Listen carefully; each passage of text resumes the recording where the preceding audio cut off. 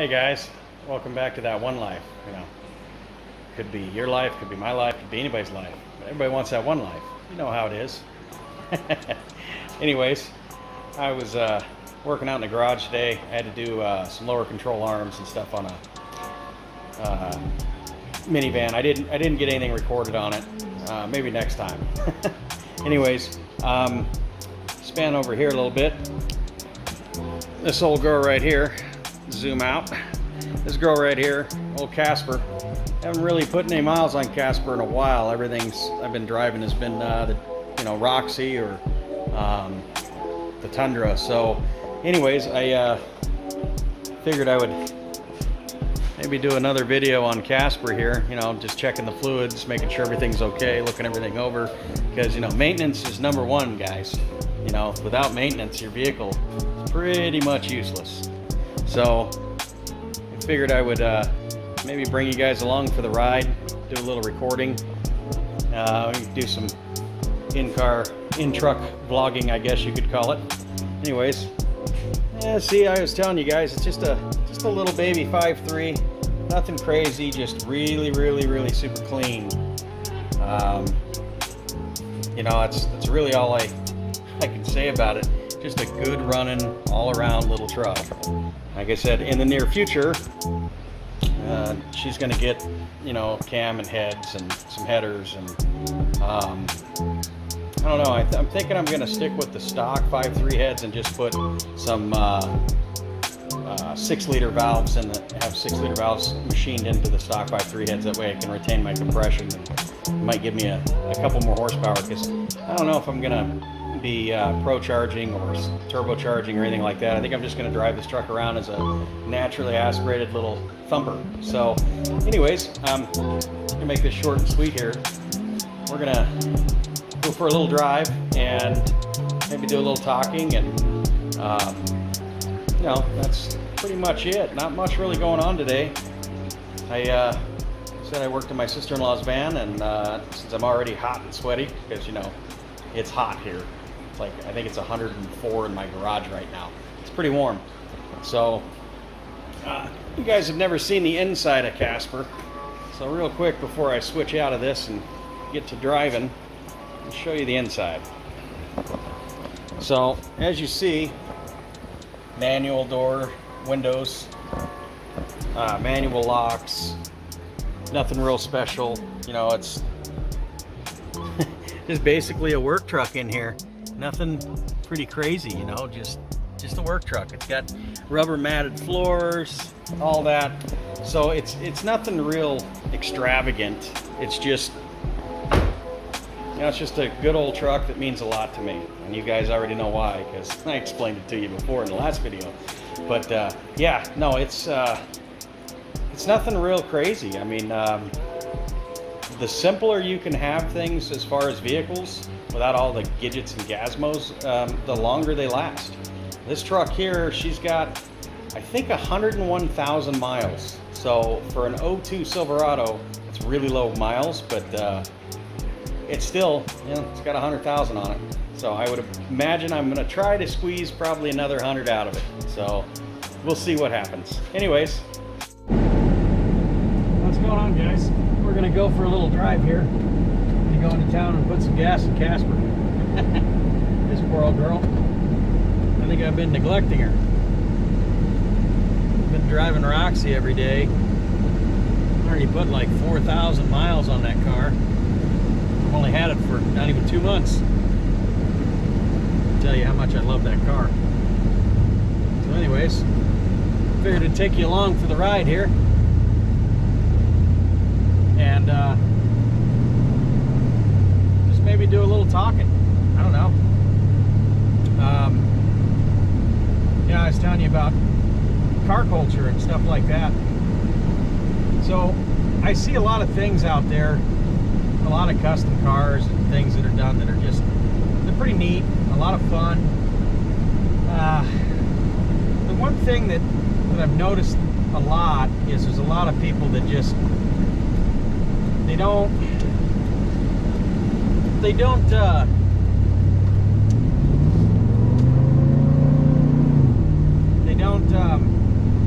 love a car because of what it is. You know, they're not saying that they're fanboys, but you know, like me, I'm really not a Honda person. I'm really not into Hondas and you know, Mazdas and BMWs, things like that. But there's a lot of people that are. But I give credit where credit is due. You know, like the car's clean and put together well, and it's really a nice looking vehicle, and there's no reason to hate on that vehicle. There's no reason to be that guy, if you know what I mean. Like, you could be respectful, and that's what I see in the car community a lot when I'm out and about and I'm looking at stuff, and I really urge people to just step back for a second and look at the vehicle and admire it for what it is. You know, even if it's not your cup of tea, it's not what you want, not what you like, you still need to step back and look at the vehicle and say, hey, there's a lot of work that went into this thing. It's a pretty neat car. So that's all I'm saying. It's just one of those things where you just gotta give credit where credit is due. You know, not everybody likes a V8. Not everybody likes a 6-cylinder. Some people like 4-cylinders and turbos. They're fast. I know a guy that's got a Honda little Civic with a K24 in it, and I'll tell you right now, there's not a vehicle I own that would even compete on any kind of level with that. And it's a daily driven car. So just because it has a 4-cylinder don't mean it's slow. It don't mean it's, you know, it's, everybody's got to have what they like, but at the same time, don't discourage people out in the car community building vehicles and showing vehicles, because just as your vehicle is your pride and your joy, you know, that guy's Honda or Mazda or, you know, even a Volvo, whatever it is that he's putting together that he enjoys, or he likes, or she likes and enjoys, whatever that might be is their pride and joy, and you should just respect it. And what kind of brought this on with this video, you know, I figured I'd have something to talk about while we're out driving. But what kind of brought this on was, yeah, everything I own has a V8 except for my Harley. Okay, I get that. I'm a V8 guy. I like V8s. I like the sound. I like the feeling of them. I like the torque. That's cool. But at the same time, I could sit back and respect somebody else's vehicle for all the hard work that they put into it. And ultimately, that's what I mean by when I say car culture. It isn't about the car brand or how fast it is or how slow it is. I know guys that build their vehicles and they're for looks. And there's a lot of people that pick on them and say things to them and this and that, and it really isn't necessary. And why I bring this up is because the other day, I went to a small car meet, and there was just a lot of hate that I saw. There's a lot of people that were talking a lot of bad things about other vehicles just because they don't like them.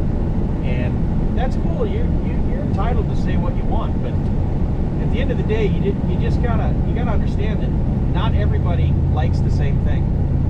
It's like a lot of people will watch this channel and they'll be like, who's this Irish-looking ogre with a big beard that talking all the time? You know, they're just not into it. It's not their thing. So, but I still respect them, and hey, it's just the way it is.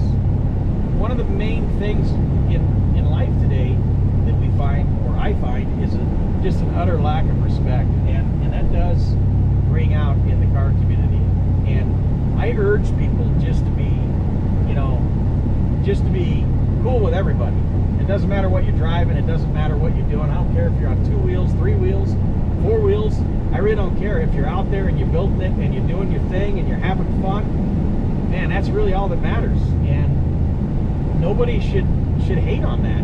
You know, I give people props all the time on vehicles that, yeah, they're not my forte. It's not what I like, but I like what they built because they built it, and that says a lot about the car culture. You know, that's the car culture. Like I said over at Brandon's house when we were talking about the old 66 AC Cobra. So the deal with it about the car culture thing is it's that community that brings together people and friendships and stuff on a level that's unheard of. Two people that don't know anything about each other whatsoever. I mean, at all. And they come together and become pretty good friends and hang out just because they like vehicles. Now, that's pretty cool. And at the same aspect, I ride a Harley. And I get guys all the time that I ride with that I don't know who they are, but they pull next to me and then they want to ride along. Hey, more power to you, brother. I'm all about it. So, it's just, I don't know, I'm not going to drag it out like a dead horse. I just really urge people that are out there at car meets and car shows and things like that. I really urge you to just, you know, give credit where credit is due and respect every vehicle, even if it's not one that you like. You know, respect the work and the time that went into it, because, you know, not every Honda is a rice burner. You know, not every BMW is some rich kid's car. Some people really put a lot of time and love into these things, and they should be respected for that. So, anyways, like I said, I'm not going to beat it like a dead horse. You know, leave in the comments below what you guys have encountered. I'm just saying some things that I've seen along the way. You know, I've been in the car community since I was a teenager, and I'm going to be 41 years old this year, so I've seen a lot. Good and bad, and hate, and love, and whatever. So leave in the comments below, you know, I mean, what do you guys drive? You know what I mean? What are you guys into? What do you guys like? You know, I'm really interested in it. And I think that's how everybody should be, because it's kind of what that one life is all about. That one life is all about the car culture, the scene, meeting people, making friends, hanging out, and having a good time, because you never know, you know, like tomorrow could be your last day here, and you don't know. So you might as well make the best of it while you're here, right? Everybody has their own thing, and you know, that everybody works and they try to make, you know, the best of what they can, and I respect everybody for that. But anyways, a little bit about me. You know, we talked a little bit about my tools that are in my garage. So I'm a former mechanic, welder, fabricator. I've done auto body work. I've done everything mechanical in a vehicle. 20-something years I've got into this. I think close to 22 years off the top of my head is what I got actually into doing that kind of work. And it takes a toll on your body, guys. So that's kind of why my toolbox is in my garage. So I'm working as more management stuff now and not so much in the shop, which gives me a little bit more time to work on things like Casper and, you know, Roxy, and show you guys everything. So if there's anything that you guys ever want to know, or you maybe having a little bit of trouble with, or this or that, and I might be able to help y'all, just leave a comment. I do go in and I do read them. I know I'm kind of new and there's not a lot of comments and subscribers, but yeah, if you've got a question, and honest questions about something that is bugging you, or maybe you're having an issue with, I can do my best to help you as far as you know, diagnosing what's going on with your vehicle. So anyways, yeah, if you guys need anything like that, just leave a comment. Another thing, I'm going to be doing some four-wheeling here pretty soon. I don't know, we've had a lot of wildfires and pretty crazy things going on. I think at one point in time here, we had 20 wildfires burning at once. A few of them were just mainly because of lightning strikes, but a few of them were man-made, which kind of upsets me a little.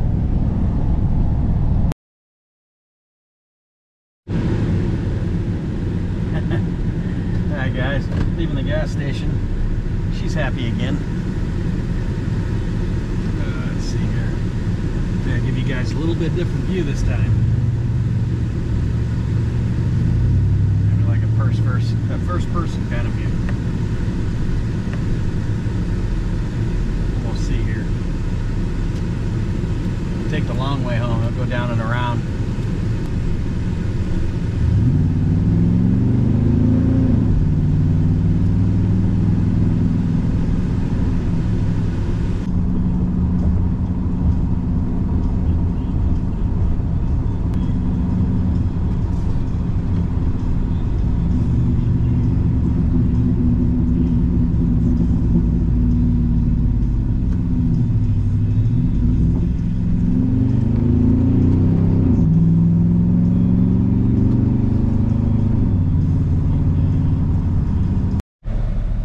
Well, guys, I guess that kind of concludes this video today. Just keep in mind what I said about the whole, you know, showing love to everybody that builds and constructs and puts things together, because like I said, even though it ain't your forte, you still got to give that love, you still got to give that respect, you know. And appreciate you coming along for the ride here. Hope you enjoyed, and I got more coming. So thanks for stopping by. Have a good one.